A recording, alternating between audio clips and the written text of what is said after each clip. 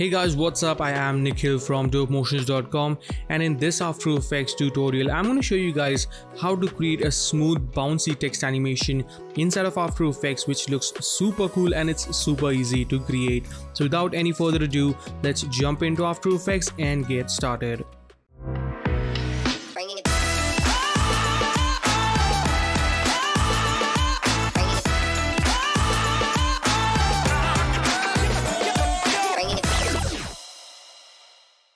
Alright, so here we are in After Effects. Let's start by creating a new composition. Let's keep it 1920 by 1080.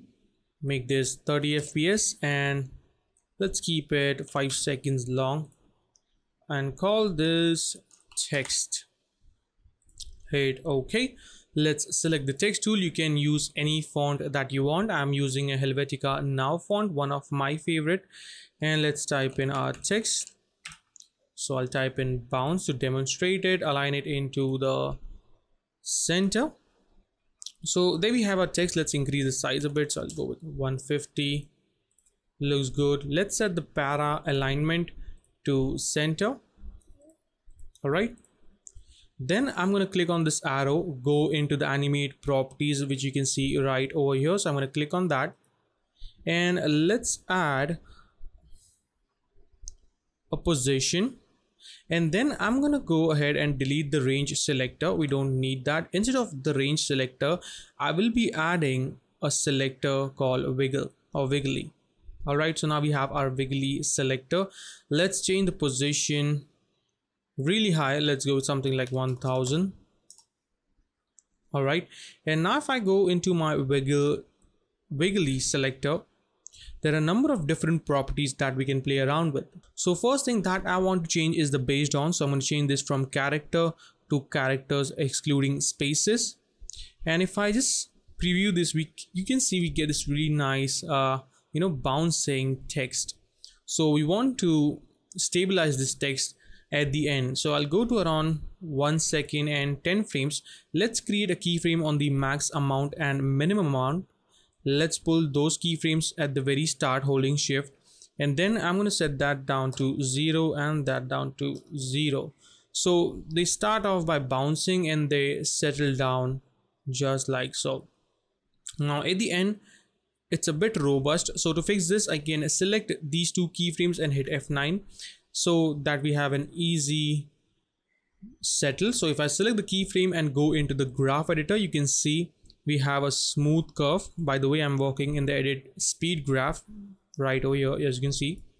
So we have a very nice and subtle animation, but at the start, they bounce off. So we cannot actually just start our text animation like this. We need a simple in for our text. So to do that, I can go into the text property again, that is the animate property, and let's add an opacity, which is going to create a new animator. So I can, if you want, you can just enter and rename this to something like OP for opacity, just to keep things a bit more clearer. I can call this wig for wiggly, and then let's bring down the opacity all the way up to 0, go into the range selector 1, and then we can animate the offset. So let's create a keyframe on the offset, go around 20 frames and set this all the way up to 100.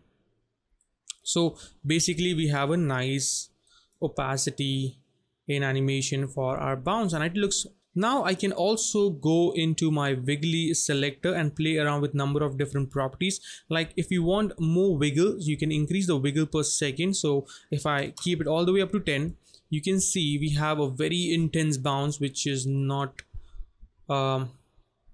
not a really big fan of this bounce, but you can go with something like this crazy. But I found out that 3 wiggles per second is a really nice and sweet spot and looks pretty cool.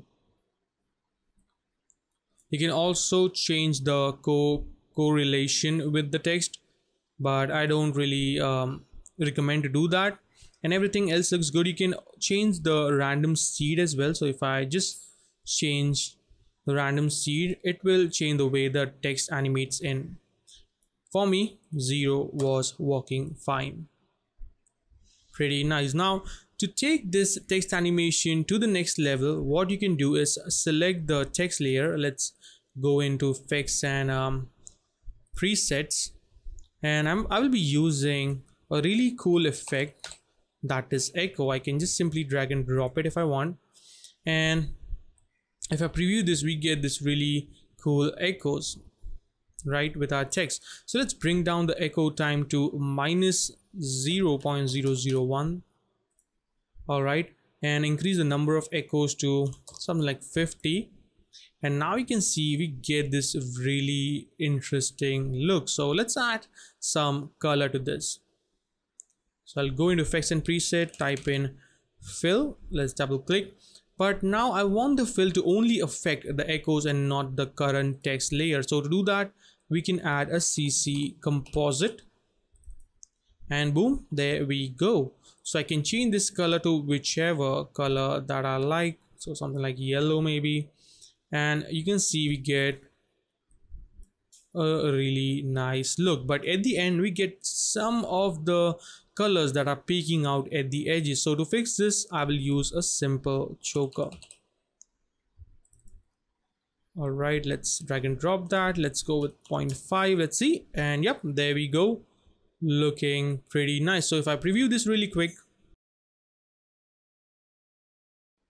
there you go, you have a really cool animation using some very easy tricks. And one more thing that you can do is duplicate this, hit Ctrl+D. Let's pull this a few frames forward maybe, and I'll get rid of let's change the color first of all to something like a different one. So I'll go with something like a nice orange color, and we get a really interesting look altogether. So let's preview this really quick, and as you can see, it looks so interesting and looks very complex as well. So this tutorial is more like a quick tip on how to create this smooth bouncy animations, text animation in After Effects, and I hope you enjoyed it. So that is a wrap for today, guys. I hope you enjoyed this tutorial. If you did, make sure to subscribe, comment, like, and follow me on Instagram at dope.motions. That I know, guys, is too many things to do, but they are absolutely free. Please kindly do it. Anyways, I'll see you guys in the next video. Till then, take care and always stay raw, stay creative. Peace out.